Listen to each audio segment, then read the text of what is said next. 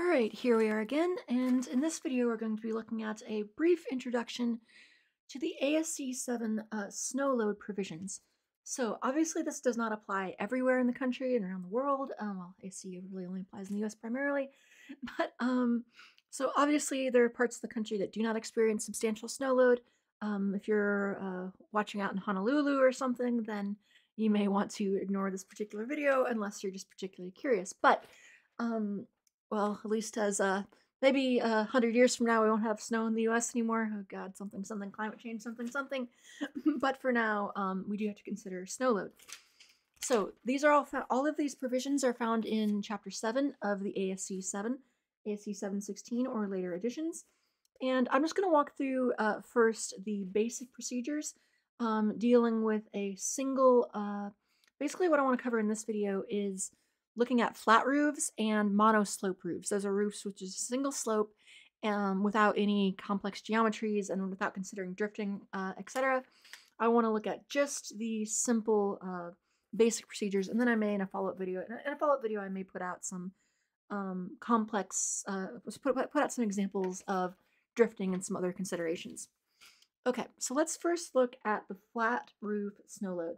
This is our first quantity that we need to be aware of when calculating snow load. So flat roof snow load.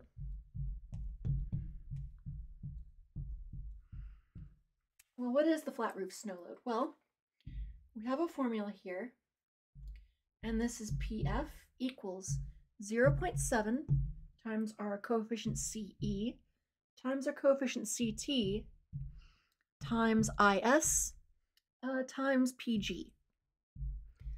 Lovely, nice and simple. Anyway, so a few of these things, well, one of these things we already know.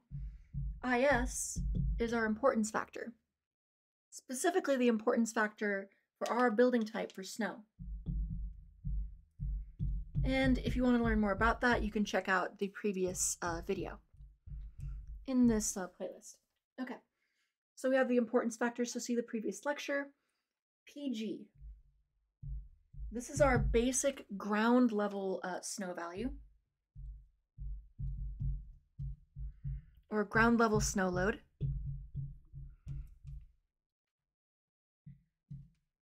And this is in pounds per square foot. Now, let's see. This is sort of now. This basically, this PG is an environmental criteria. What I mean by that is, this is looking at just the area, the location. So there are maps in ASCE 7. In fact, let me pull these up. You'll get these from let's see, tables 4.3, not 4.3. Let's pull that up just a second. Back up that table value. Let's just go and pull up chapter 7. So to find the relevant table, let's just go here. And we'll go down to chapter 7. Oh, you can't hear me. All right, to get our snow load, our base value, let's go down to chapter 7. Let's see, what chapter are we here? Oh, that's a little too far. All right, so here we are. The ground snow loads for selected locations in various states. Now, where you're going to start is when getting the ground snow level. You're going to want to start at figure 7.2-1 here, and this basically lays out. This is sort of a topographical or elevation, not really elevation. It's a combination of topography and climate, and these essentially represent. This graph essentially represents your base ground level snow load based on a 2% probability of exceedance. So, for example, if you're in Iowa here around Des Moines are right about there-ish. If you're looking at Des Moines, for example, your base snow level is going to be 25 PSF. And so think about that. Now that doesn't seem like a lot, but then think about what that represents in terms of actual snow. Snow is much less dense than water. There's an old rule of thumb is that, which I don't know how, I can't really vouch on its true scientific accuracy, but there's no rule of thumb that says an inch of rain makes a foot of snow. But so you're not talking about so even so if you think about so if that rule did apply, 25, that's about half of 60.4, which is the weight of 1 cubic foot of water. So I don't know, you're still talking about several feet of snow for that 25 psf. That's quite a bit. So it may not look like a large value, 25 psf here, but it actually is a decently large value. So you're going to get your base ground level snow value, your PG, from this table, from this figure 7.2-1, unless you're in one of a few states. So for example, certain states have particular notations. So like for example, where I am right now, Oregon, Oregon's one of those special states that gets its own special provisions. And these tend to be states that have a lot of mountainous terrain, a lot of elevations and things, because if you live in a state with a lot of topography, variations in elevation, you'll know that snow load can vary dramatically based on the elevation. So if you're dealing with something like Oregon, I'll want to scroll down to the table that deals just with Oregon. There's Idaho. Where is my Oregon? Here we go. Select locations in Oregon. Well, how convenient. I am actually in Corvallis. I live in Corvallis, and the ground level snow load is 14 psf. Now, notice here, this table, all these tables have, and some of the other graphs, they have reference elevations. And that is because, a city like Corvallis has quite a lot of, depends what part of town you're in. Like most of the town is on the valley floor, but if you start going up into in some of the areas of the city, you can start going up into the hills a bit, and you actually end up getting quite a lot of elevation change. And so notice they list a reference elevation. And what that means is that this is taken as sort of like they consider this a conservative value for most of the city of Corvallis. But they're basically using a reference elevation of 230 feet.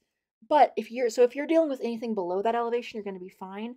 However, if you're in Corvallis and you're dealing with a elevation above there, then you need to consult. Usually, actually, if you read the language of the ASCE 7, they punt to the local building authorities, the local planning boards and such, and they say you have to see what they say.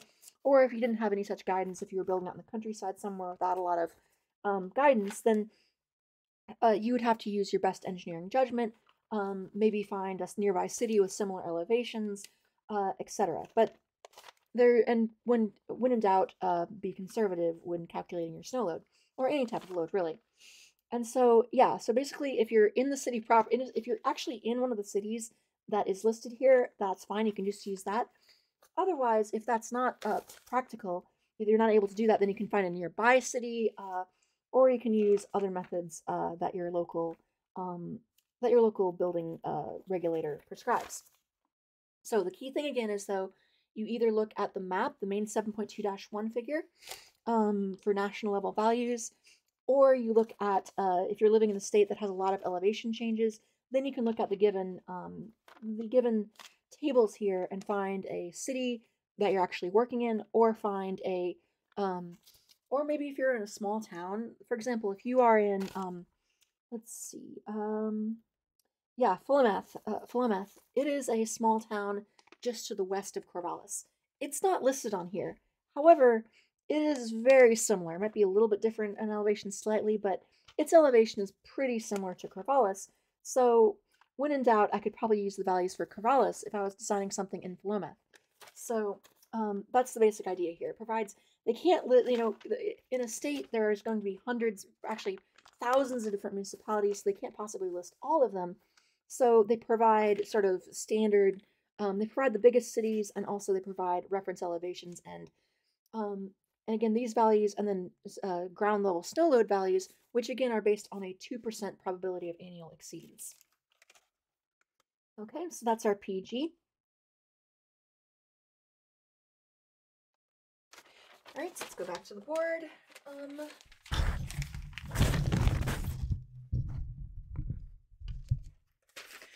Okay, so we've talked about PG, that is, again, the pounds per square foot, ground level snow. And let's see, so again, you find the value in the 7.2-1 in the map, or if you're in one of the special states, then you look at the table and find either the exact city that you're working in, or a similarly applicable city, and you watch out on your elevation to make sure that you're not exceeding the reference elevation. In fact, I'll put that as a note here.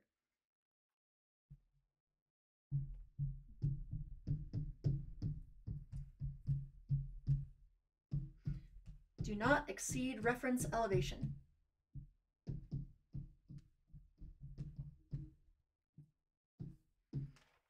So that reference elevation is an upper bound. If you're at that or below that, you're going to be fine because that's going to be a conservative value. But if you are at, say, like in a very exceptionally tall hill in the middle of one of these cities, then your elevation is above the reference elevation, then you are not no longer necessarily using a properly conservative value. Okay. Then there's some other things, some other factors that we need to consider. So we've looked at we have our base value, and now we need to modify it according to the other equations. So we got IS, that's the importance factor. We have PG, that is our base ground level snow. Then we just need to consider CE and CT. So CE, well, in many cases it would stand for civil engineering. In this case, it is the exposure factor.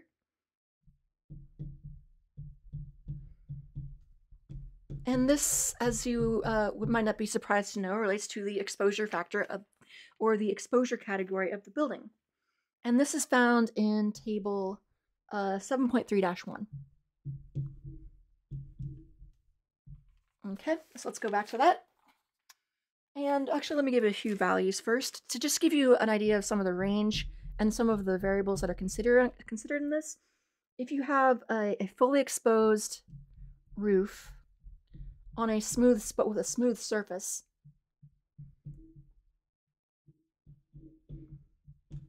your CE value is going to be, that's going to be 0.7.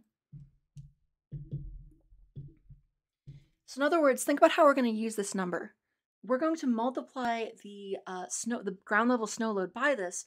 So the smaller this number is, the smaller our final PF, which is our flat roof snow load, the snow load that appears on a flat that is applied to a flat roof. So that's so the smaller this number, the smaller the ultimate snow load. So if you have an exposed roof with a smooth surface, well, the smoother it is, the easier it's going to be for snow to slide off the roof. And then exposed, the easier it is for, if you have a very exposed roof, it's going to be much easier for snow to be blown off of it instead of remaining on the roof. And once it blows off, it won't tend to blow back on. So there. And then also, so that will, both of those will result in lower amounts of overall snow accumulating on the roof. And then you also have, and then on the other extreme, you have a sheltered roof.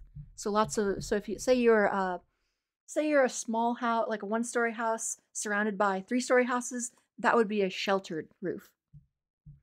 So sheltered with a rough surface.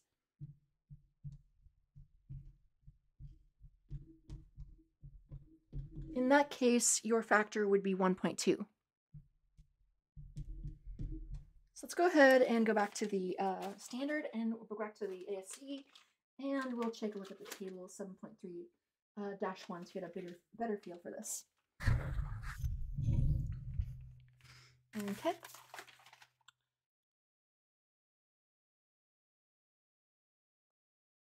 Okay, so let's go up to 7.3-1 in ASCE 7. And here it is, right here, the exposure factors. So there are different surface, if I could scroll down here. There are different surface roughness categories I don't necessarily want to go into in this particular calculation, in this particular discussion here, because that's another whole other kettle of fish. But if you're looking for more precise definitions of what fully, partially, and sheltered mean, you can look those up in the provisions, in the ASCE 7 provisions, and I just wanted to introduce them here, but you of course can go into them at much greater depth if you're curious about what exactly those definitions entail. There are detailed definitions laid out in the specification. Okay, so generally, though, what we can see from this is that the rougher the surface, the higher the surface roughness category. So B is going to be a lot smoother than D, or actually other way around, sorry. The smoother the roof, the smoother the roof, the more easily snow will leave its surface. So a D has to be smoother than B, just considering how those numbers work out. And then, of course, the more sheltered you are, the more sheltered your roof is, the more easily it will carry, it will hold snow load. Okay, so next we need to look at another, so that's a brief introduction to CE. And there's one other factor we need to look at, which is the CT value, which I want to explore on the board first. Okay.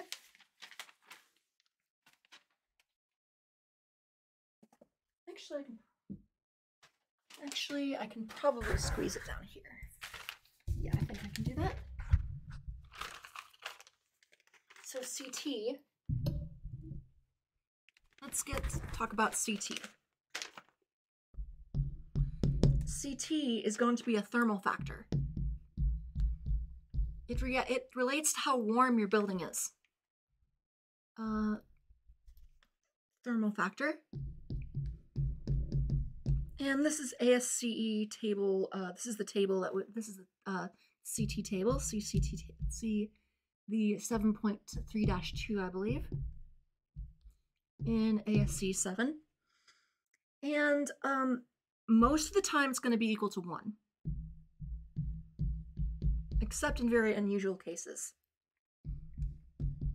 But there are cases where it's not. Basically, it increases or decreases for, I would say, rare buildings. And let's take a look at that. So let's go back to the ASCE 7 and take a look.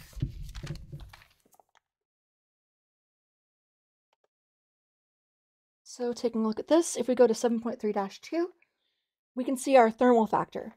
So you can see that most structures here have a CT value of 1.0. However, some are, if some are kept, for example, structures kept just above freezing and others with cold ventilated roofs, then you have a slightly higher CT value. Or another example would be a freezer building. So if an example of that would be like there are certain warehouses that rather than having, there are certain large warehouses that grocery stores and other stores have, that rather than having a ton of small freezers inside a large warehouse, it's just more efficient just to have a Mondo air conditioning system and just air condition the entire building to the point where the entire building is effectively a giant walk-in freezer. And so everybody working in that warehouse, in such a warehouse, has to wear like winter coats and such even in the summertime. But because of that, any building like that is going to, the colder a building is, the less it's going to readily melt snow on its roof, and so you can get deeper snow accumulations because of that. So because of that, if you have buildings that are either unheated or kept just above freezing, or even a freezer building, you'll get more snow accumulation, so you have to take a penalty for that in your CT value. Okay, so we have so let's go back to the board.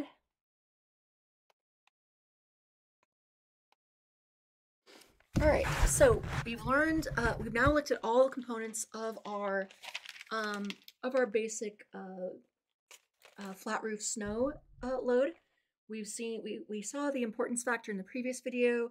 We've seen how to get the basic ground level snow value from the relevant tables and charts, and we've explored CE and CT. So essentially now we have everything we need to calculate the values of our basic flat roof snow load. Okay, so let's go ahead and let me erase this, and then we'll look at some. So for flat roofs, this PF value is referred to as the flat roof snow load, and it literally is the value for a flat roof.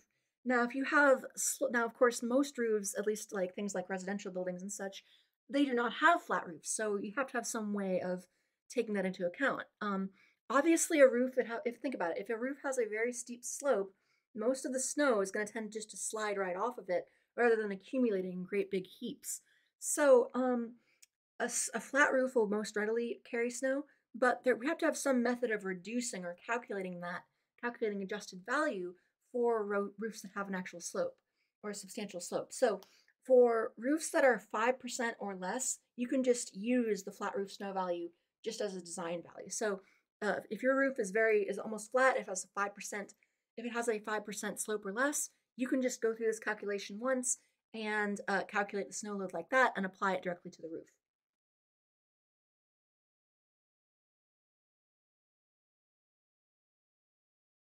However, of course, if you have any kind of roof slope, then you're going to need to, if you have any kind of sloped roof, then you're going to need to apply these other equations that we'll be looking at as soon as I wipe this board down.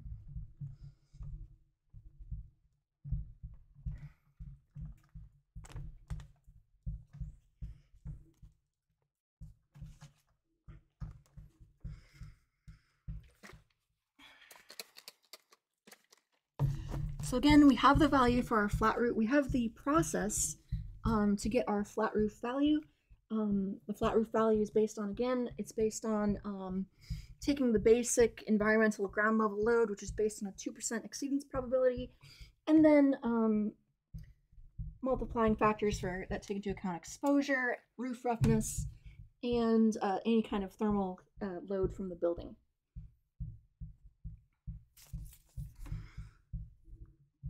All right, so this is going to be a bit longer of a video than our importance, than one of our previous ones, the importance category,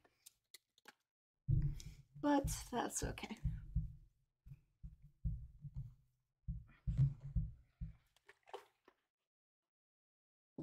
Something pandemic lock-in something. Okay, so we've looked at flat roofs, and we once you have the flat roof value, then you use that flat roof value as an input when calculating the values for a sloped roof. So there's two things. Let's see. So again, we've seen how to handle flat roofs, again, which is in fact, I'll just write this out explicitly. Flat roofs, slope less than 5%. You can just use PF directly.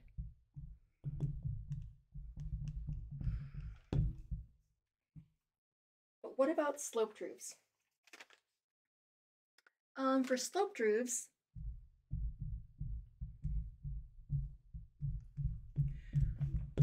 we will apply the following equation. Well, we have PS for P slope, distributed area load for slope, is going to be equal to CS times PF. And this is the exact same PF value we previously calculated for a sloped roof. So the basic idea of the snow load is that the snow load calculation is that we go and calculate the value for a flat roof and then adjust it using some modification factors, well, a modification factor, to consider the actual slope of whatever roof we're dealing with. Okay, and so all we need to really do is figure out the CS value, and the CS value is actually a function on the previously determined CT value. So there are a series of charts in the ASCE 7, and based on what value of CT you got, you will apply a different, you will look at a different portion of the chart, or a different chart. So if you have what's known as a warm roof, which is one where CT is less than or equal to 1.0, you're going to be applying a table or figure, it's going to be 7-2A. Figure 7-2A. If you're looking at what's known as and then there are two types of cold roofs that the ASCE 7 uses the term cold roof, but there are two types of cold roof within this. Ignore the labels, they're not terribly important. What is important is the CT value. If CT is equal to 1.1, we use 7-2B. And don't worry too much about writing this down because it is shown right on the table what you use. And then if CT is greater than or equal to 1.2, if I can write the greater than or equal to symbol properly, greater than or equal to 1.2, then you use 7-3b. Or 7-2c, I believe. I need to check those references. Let me just. But anyway, because we're gonna go right to the code anyway to take a look at these. So let's go here.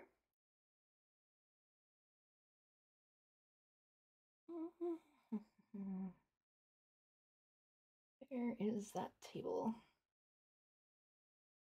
Ah, here we are. Ah, yes, 7-2A, B, and C. Okay, got those. So we have 7-2A, B, and C, and notice what we have here. We essentially have a figure that is just a graph of roof slope versus our CS value. And you have one plot for unobstructed slippery surfaces. So a slippery surface would be something like a glass roof. Most of your roofing surfaces are not going to be slippery surfaces. And unobstructed means there's not something that's going to prevent, on a given roof slope, there's not something that's going to prevent snow from sliding down it. So for example, if there's a large protuberance, so if there's like a big HVAC unit on top of a commercial roof or something, that would be something that could obstruct the flow of snow off of a roof. But and so you have different CS factors depending on this. So really, this is fairly straightforward. You first determine your CT value when you were calculating the PF value, the flat roof snow load. If it's less than or equal to 1, you use this chart. If it's equal to 1.1, you use this chart. And if it's 1.2 or larger, you use this one. Now, at first it may seem strange. What if you have like 1.05 or something? But since the CT values are ultimately determined from a table, you should just not end up with anything. You shouldn't end up with a 1.05. That shouldn't be possible if you're getting these values from the relevant table. And then so based on these, you get your CS values, and that's fairly it. So you get your CS values. Let's go back to this. So again, you get your CS value.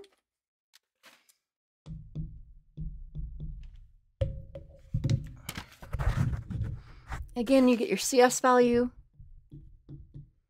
which is based on CT and the relevant slope in relevant table, or relevant chart, I should say.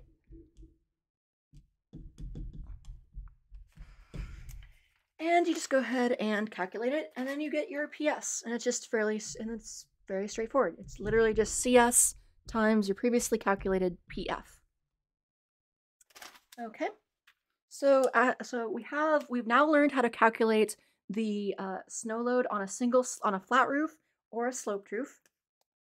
So in other words, if we have a flat roofed building, or a building with simple slopes, just something like this, and that's how we calculate it. If we're having a flat roof, we just use our PF value, and if we have a sloped roof, we use our PS value. However, this doesn't include a lot of other things, which I want to note. There's a few other provisions, and I also want to list some caveats about what this does and does not cover. Again, we've only looked at very simple. We've only considered the simplest of cases. We've only considered flat roofs and roofs with just a single overall slope, or at least a roof with two slopes like that. But assuming they were just one continuous slope on each side, you could use that calculation. But if you start having lots of troughs and gutters and all sorts of valleys and hips and things especially with more complex roofs, you start getting into some very interesting provisions, which there are actually quite a bit of them in ASCE 7. And I'm not going to have time to go through all of them, but I will just give some caveats about some things you need to be aware of.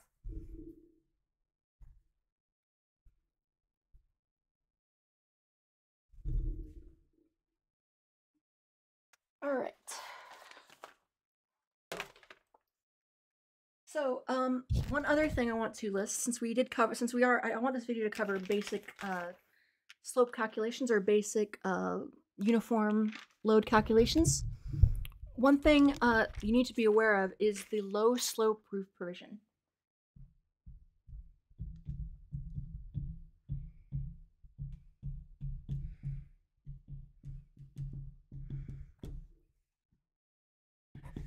Now, let's see. Basically, this applies to there is a, for low slope roofs,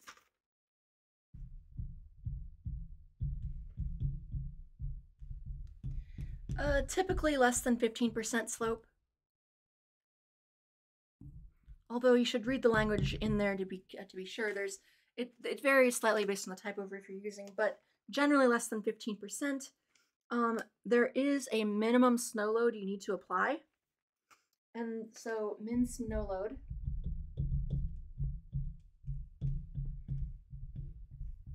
so if you have a flat roof, and if PG is less than or equal to 20 pounds per foot, or per square foot, I should say, then the minimum snow load, PM, is just going to be equal to IS times PG, where IS is your importance factor.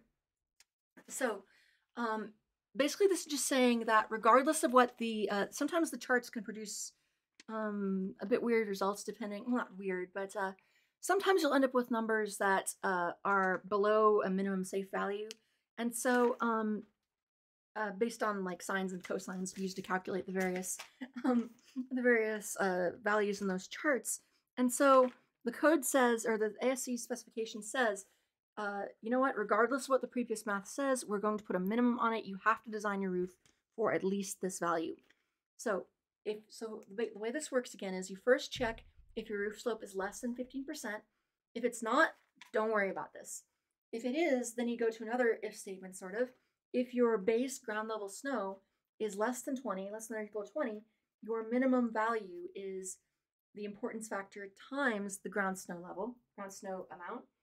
And then if PG is greater than 20, if the base snow level is greater than or equal to 20 PSF, then it's equal to, then the minimum snow load that you're going to apply is equal to 20 times the importance factor minus 20.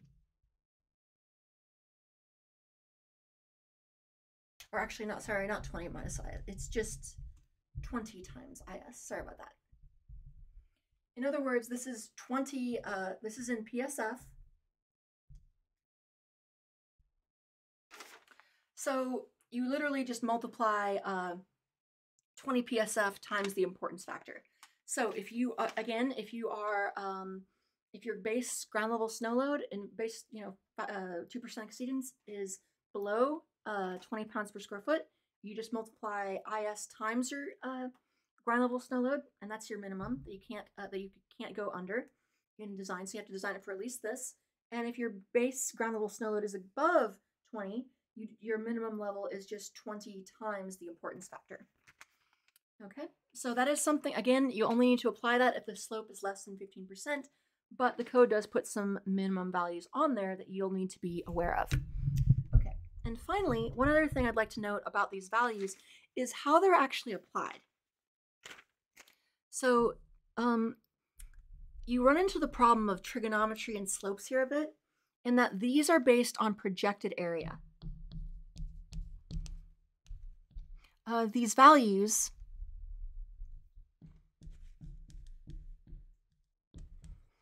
based on projected area.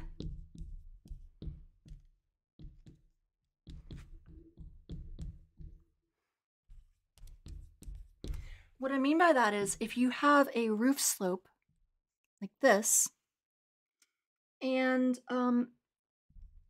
say you calculate a certain PS for PS. If you think about it, the slope, the area of the roof along this plane here is less than the area along this plane here. So the horizontal plane has less area than the slope plane. That's just basic trigonometry.